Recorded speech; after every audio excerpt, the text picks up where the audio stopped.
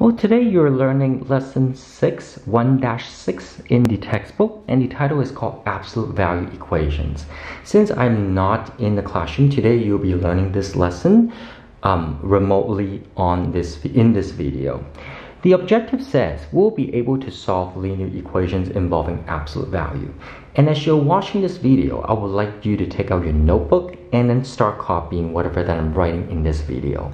And if this is going fast for you, always pause the video, finish copying, and then after that, play the video again. And of course, if there's anything that you don't understand in the video, write that down so that way when I come back, you'll be able to ask those questions, okay? Or rewatch it in the meantime, okay? Let's take you back to middle school when it comes to absolute value. Well, if I were to ask you, what is the absolute value of 7? That means, what is the distance on the number line with the number 7 away from 0? Let me draw out the number line, right? So let's say this is a number line with a 0 in the middle. Well, I want you to find, well, how many units away is 7 away from 0? Then that's the absolute value. Well, the distance between 7 and 0 is 7 units. So therefore, the absolute value of 7 is 7. Likewise, if I were to ask you what's the absolute value of negative 7, that means if I were to put negative 7 on the number line, what is the distance between negative 7 and 0 on the number line? Well, the distance is also positive 7. So therefore, the absolute value of negative 7 is also 7. Okay? So we have two numbers on the number line that is 7 units away from the number 0. And those two numbers are 7 and negative 7. Likewise, if I were to ask you, hey, what is the absolute value of negative 5 and absolute value of 5? Well, you're going to answer both as 5 because negative 5 and 5 are 5 units away from 0 on the number line. And that's the definition of absolute value. Okay. Now, let's work backwards.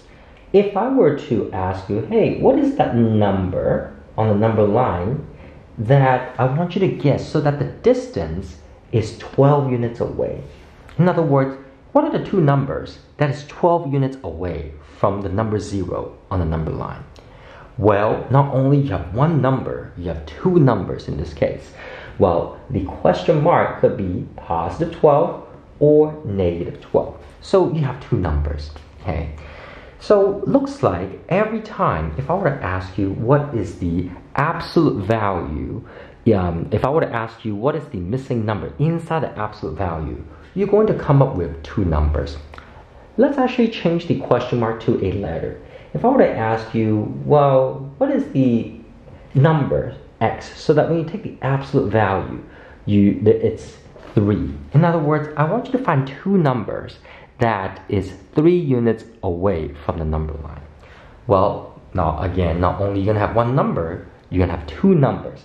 The two numbers are x equals 3 because 3 is 3 units away from the number line. At the same time, x could also be negative 3 because negative 3 is also 3 units away from the number line. So you have two answers.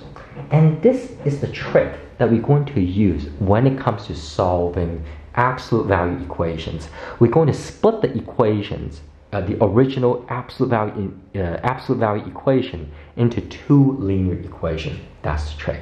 So let's take a look at the first example. Well, in example 1, we have this absolute value equation. The equation, it says absolute value of y plus 4 closed absolute value is equal to 3. I want you to find two numbers so that when you add 4 to those two numbers, and when you take the absolute value, which is the distance away from 0 is 3. Well, to do that, we're going to split this just like what we did on the previous page. We're going to split this into two equations. First, the first equation is just exactly the same, y plus 4 equals 3. And then the other equation is y plus 4 is equal to negative 3. Okay, so I want you to be careful. One of them is equal to 3, and then the other is equal to negative 3. So you got two equations to solve. Okay, so for each of the equation, you will subtract 4 on both sides. Okay, so minus 4, minus 4, minus 4, and minus 4. So one of the number is going to be y is equal to -1. That's one of your answer. And then the other answer is going to be y is equal to -7. This is a negative sign, by the way. So therefore, these two numbers, when you add 4 to it, right, and if I were to ask you to find the distance away from 0, both of them are 3 units away from the number line. Okay? Or if I were to ask you to plug it in, -1 plus 4 is 3, absolute value of 3 is 3. At the same time, -7 plus 4 is -3, absolute value of -3 is also 3. So you're going to have two answers in most, if not all, of the absolute value equations. In example 2, we have a two-step equation. Here we have absolute value of 2y plus 4, close absolute value is equal to 15. Well, we're going to do the same thing, where we're going to split it into two equations. One of them, you write exactly the same without the absolute value of sign, and then the other one, you write the left side exactly the same, but then the number on the right is -15. And then from there, you solve each equations. First, you subtract 4 on both equations. The 4's cancel. So you're left with 2y is equal to 11 for the first equation, and then 2y is equal to -19 on the second equation. And then at the end, you divide both sides by 2, because the opposite of multiplication is division. So once you divide 2 on both sides, you notice that 2 cannot go into 11, and also 2 cannot go into -19. Sometimes you will have a fraction, and I remember I asked you to leave your answer as an improper reduced fraction. So you're going to have y is equal to 11 halves, that's one of your answer, and then the other answer is y is equal to -19 halves, and that's your second answer. Here we have the last example of multi-step absolute value equations. Here we have absolute value of x divided by 4 plus 3, close absolute value, -5 is equal to 12. You notice that in this equation is a bit longer, and not only that, outside the absolute value, you have a number that's add or subtract after the absolute value sign. Well, first, if you see something like this, do not, and I repeat, do not split it. You can only split the equation when the absolute value is the only thing on one side of the equation. In other words, I first do not need the -5. If I have a -5 there, I cannot split it until I get rid of this -5. So to get rid of that -5, first, I need to add 5 on both sides before I split. So the next step is the 5's and -5's cancel. You're left with absolute value of x minus 4, x divided by 4, plus 3, close absolute value is equal to 17. You see that now the absolute value is the only thing on the left side of the equation. Once you have that situation, now you could start splitting. Okay. So first, you're going to draw two arrows. You're going to write one of the equations exactly the same, x divided by 4 plus 3 is equal to 17. And then the other equation is x divided by 4 plus 3 is equal to -17. Okay? And then you're going to solve this equation. First, you're going to subtract 3 on both sides of the equation for each equation.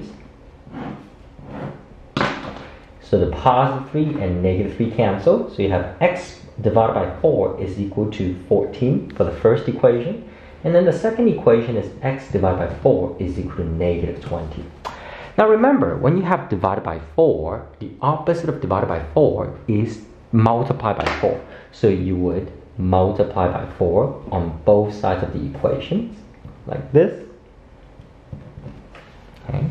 So the 4 and -4, they cancel each other, right? Sorry, let's repeat that. So the multiply by 4 and divide by 4, they cancel each other. So you're gonna have x is equal to 56 for the first equation, and then x is equal to -80 for the second equation. These two are your answers to the absolute value equation. If you were to plug it back in and then divide by 4 plus 3, take the absolute value and then -5, you will get 12. So today you're going to practice to solve absolute value equations. And on your Delta Math homework, it is available on Delta Math. It's titled Lesson 6 1-6 Absolute Value Equations, and you have to show work. And you'll be turning this homework when I return. Thank you.